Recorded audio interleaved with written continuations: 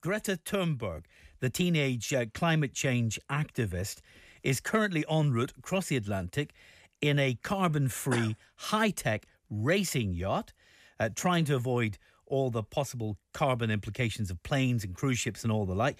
And she's been seen by many people, of course, as the great animator of this climate crisis debate that is now rolling out across the world. We've seen the implications in some elections here and across Europe. Some people say she's, in fact, the world's most significant, most impressive current activist. Who knows? This 16-year-old might end up with a Nobel Peace Prize one of these days for helping to raise the alarm about the climate crisis. But that's only one set of opinions. Others are concerned. How can she afford to do this? She's just 16 years old, crossing the world in a high-tech yacht. Is somebody else pulling her strings? Is she being used, manipulated by others? And is her campaign tantamount, actually, to alarmism? 03030 80 55 55 with your thoughts on that question. Brendan O'Neill, the editor of Spiked, is with us, along with the People Before Profit counsellor Fiona Ferguson. Welcome to both of you. And Brendan, that's my précis, in fact, of your argument. Yes, I think she is being manipulated. I think she's being exploited. I think she's being pushed to the forefront of a very misanthropic, depressing form of the politics of fear. I think that's bad for her because we know that she is a rather mentally fragile young girl. And I think it's bad for political debate because the end result is that anyone who raises any criticisms of this campaign is shouted down as someone who hates children and who hates Greta Thunberg. What are the criticisms you have to make about the campaign itself? It's hysterical. I think it's becoming increasingly deranged. And when a child stands up in a room full of adults and says the planet is on fire and we only have 10 or 11 years left before we cross a point where humanity is doomed, that is a form of hysteria. And the role of adults in such a situation should not be to cheer and applaud as this child tells them she is absolutely terrified for her own future. It should be to comfort her and to use reason and rationalism to say to her, things aren't that bad and humankind is pretty good with coming up with solutions. The environmentalist movement is becoming a religious cult with its predictions of doom and its worship of this Messiah-like figure who they think has come to save us from sin. Fiona Ferguson.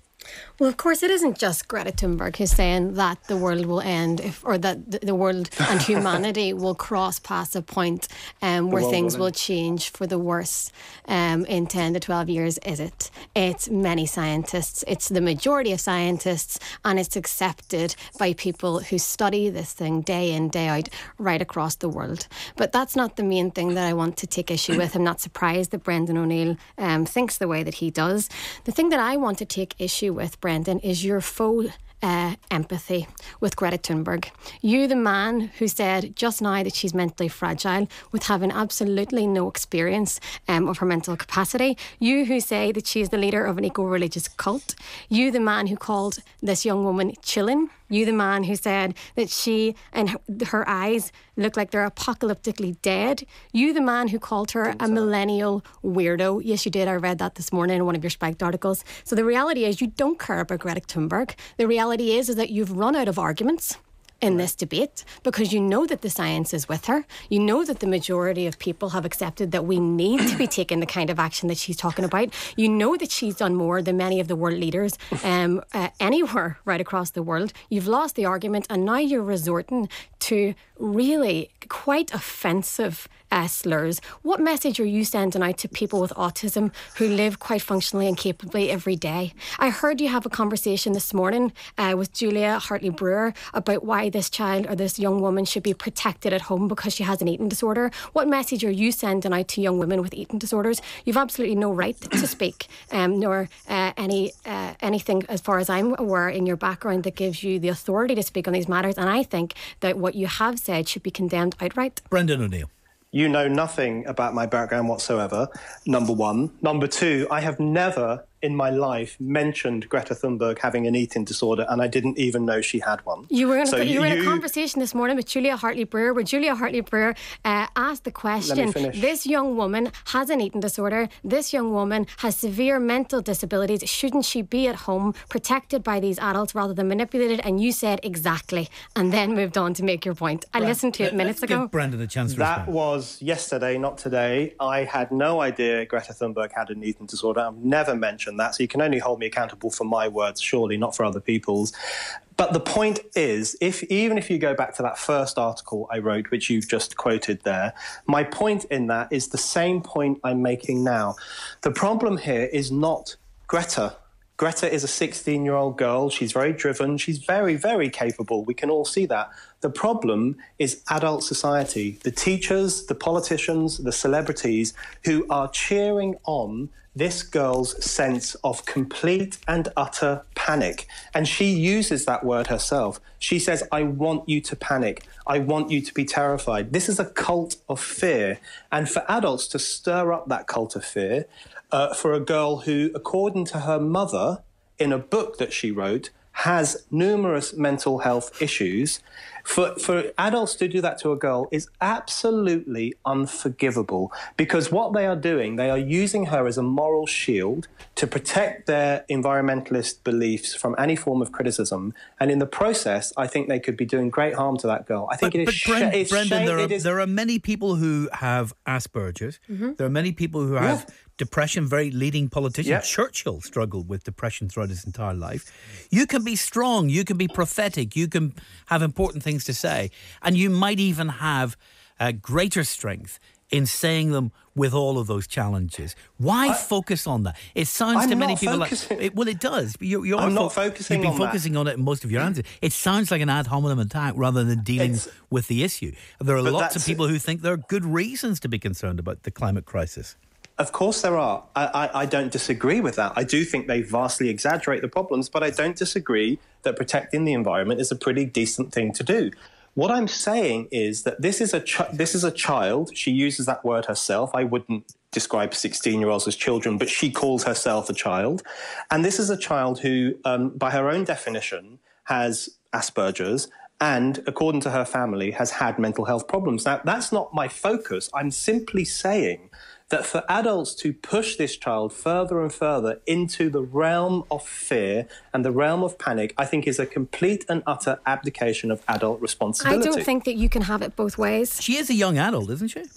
Yeah, she's a young adult. Yes, I would say she is. But the point is, even if it was me at 27 years of age, you were saying these things too, I would call you a bully. That's what you're doing. The fact that she's 16-year-old just makes it weirder. And can I say, you can't have it both ways. You've just said that at one point, I'm wrong because you think she's capable, and in the next sentence called her hysterical and mentally fragile. William is right. Call her hysterical. Yes, you did. I did not call her hysterical. You said the campaign was hysterical. The Green movement is becoming increasingly hysterical, which is why I think it's irresponsible of them to use a child at the forefront of that campaign. Sorry, you just called her mentally fragile. My apologies, I will come back on that. But what William's just said is bang on. What you are doing is focusing on her because you have lost the argument. No, I haven't. You say on the one hand that you think it's right, it's morally right to stand up against climate injustice, but on the other hand, you're doing everything you can to tear down a young woman who is inspiring people right across the world. Look, I don't agree with her on everything that she's doing. I don't think that I could jump on a yacht. I think she has done more than any world leader to create movements right around the world against this. She has pushed the issue to the fore of politics in a way that it was being suppressed before. On the 20th of September, there will be uprisings right across the world because of her words. I think that this is the kind of action that we need. I do think we need to panic. And you know what? Say all of the things that you're saying to her, to me. If you think I'm hysterical, fine. But the reality is, in 10, 12 years, when change hasn't come because people like you have tried to suppress it, it will be people in the worst kind of conditions now whose lives are made even worse. I will not stand by while that kind of change happens, whether you think I'm hysterical or not. I don't know anything about you. I don't know if you're hysterical. But what I do know, and this is where the argument does get interesting, for people like you to present yourselves as left-wing and then to sign up with a movement that is explicitly opposed to human industry, explicitly opposed to human progress, and explicitly opposed to modernisation. Hold on, let me finish one point. The point I'm making is that I consider myself as a man of the left. And when I look back at my heroes from the left, whether it's Karl Marx, who denounced Thomas Malthus and his hysterical predictions of overpopulation, or Sylvia Pankhurst, the most revolutionary of the suffragettes, who argued that we want to create a world in which we would produce more stuff than people could actually consume, I look back at a history of the left which was pro-industry, pro-economic growth, pro-modernisation. And what we now have are people like you who masquerade as left-wing. But you know nothing about me. I'm just finishing my point. Under that cover, you are pushing an incredibly regressive, anti-human, anti-progressive message. And that's why I think one of the really depressing things about the Green movement is the way the left has signed up to it in such an uncritical way. I don't think you've been listening to the left on this, Brendan, because one of the things that the left have been saying in a big way over the last number of years is that there is an incredible opportunity here for industry to adapt, to create green technology, to create environmental technology, which could lead to a green and more environmentally friendly society and can contribute to the just transition that we will need to take us from the point that we're at to a different kind of society. That's up to you. Focus. That's your opinion. But don't let me finish my point.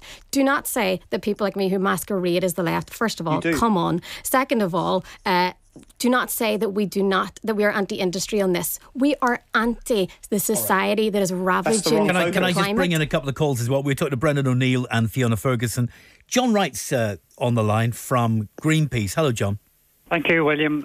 Very, very happy to batter our way out of this rather negative and hostile debate and present a view of a better future. I thought it was going quite well, actually. Thank you, William. And thank you, Fiona, for dealing with Brendan, because I've come across a lot of climate deniers and they are behaving extremely I'm not sure Brendan. Negatively. I'm not sure Brendan O'Neill's a climate denier, is he? But it's fine. I'm used to being defamed in this discussion. But the positive image I got published recently in the East Belfast e-newspaper, and we're basically advocating climate mitigation measures, but they would have good effects. Like electricity bills can come down because wind turbines are the cheapest electricity, bar none. We can have a far better air quality because we can get electric vehicles. We can reduce the cost of transport again because electric is cheaper to run.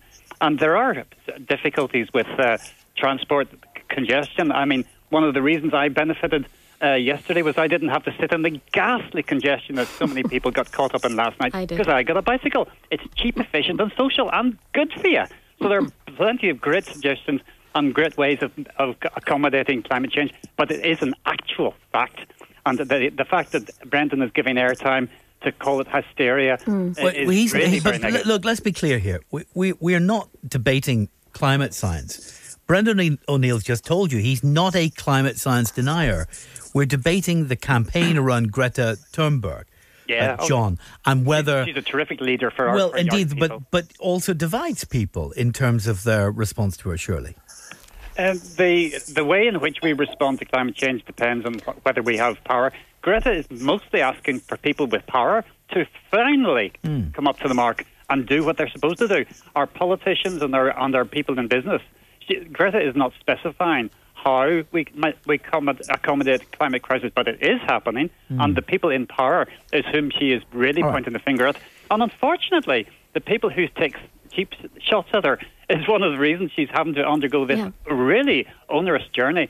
I've done sailing, and I can't even imagine how tough it's going to be for her to cross the Atlantic. Thank you very much. And Brendan, maybe you can comment. I'm sure you don't agree with this, but Aaron Banks, this tweet that he put out today on this story of Greta Thunberg crossing the Atlantic in this yacht, he said freak accidents do happen around yachting travel in August.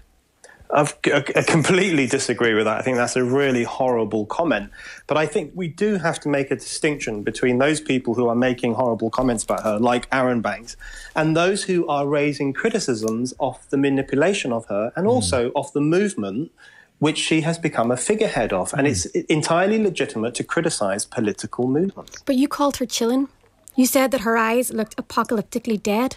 That's not critiquing her politics. And actually, I think that the last conversation just hit on the most important thing here. And that is that we should not be surprised that people like Brendan, like other commentators, and the system in general, the system that profits off the ravaging of our environment, would respond to a young woman challenging it. Can I ask something about this? I don't want to sound too novelistic, but I'm trying to understand why Greta Thunberg has become so significant in this movement. And I wonder if some of her challenges, personal challenges, and her age are not actually part of the reason for that. Because, I don't want to be too fantastic about this, but she kind of embodies the fragility of the planet question we're talking about. And we have this long tradition of, the babes, the young people speaking wisdom to the elders from time to time in a kind of prophetic role. It's not going too far, Brendan, is it, to say that she combines some of that? She's a lightning rod.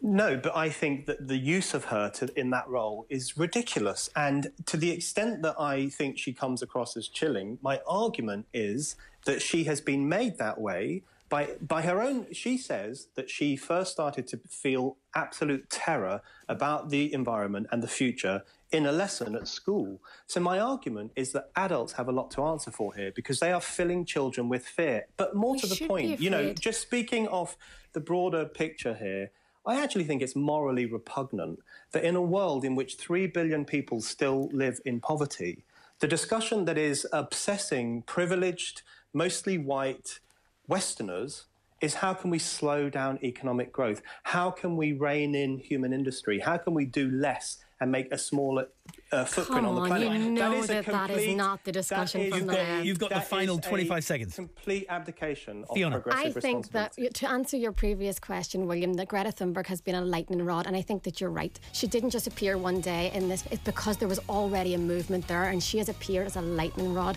as the personification of what all of us are feeling. Maybe it is the fragility that we see in her and the movement. Maybe it's something else, but I think that it's because there was already that sentiment there and that feeling there because people are afraid. It's not okay to just call them hysterical. We have to actually deal with this issue. Thank you both, Fiona Ferguson, Brendan O'Neill. My goodness, passion all over the place on Talkback today. They need their own show together, don't they, those two?